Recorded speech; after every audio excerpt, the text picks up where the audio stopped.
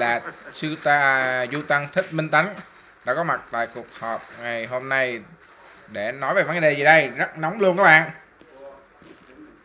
Đây là Du Tăng Thích Minh Tánh. Đó là ông nói về dự án xây cái tượng tôn giáo, mà kết hợp Phật giáo và Công giáo. 408-960-4903. I'm from San Francisco. Today, I would like, I come here, I would like to bow all of you in God we trust. Buddham Saranam Gacchami, Dhammam Saranam Gacchami, Sangham Saranam Gacchami. I would like to bow all of you.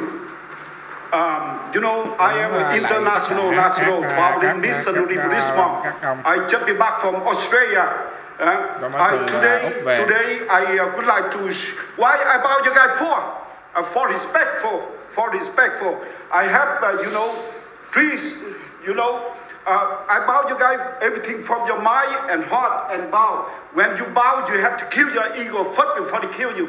Be gentle, be patient, be humble.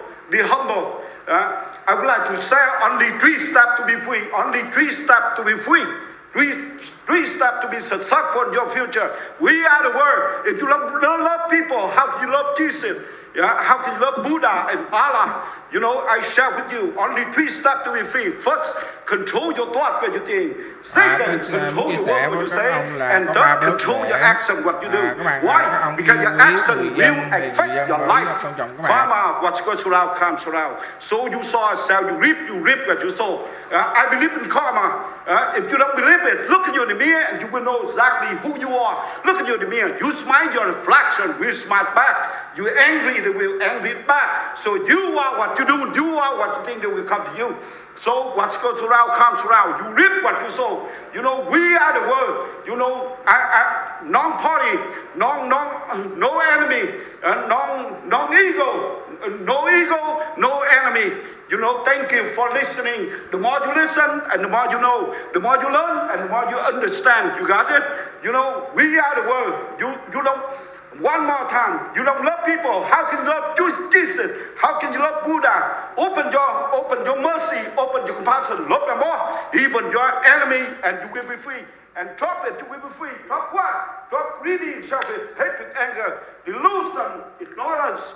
Drop it, you will be free. Thank you for listening. The more you listen, and the more you know, the more you learn, and the more you understand. Thank you.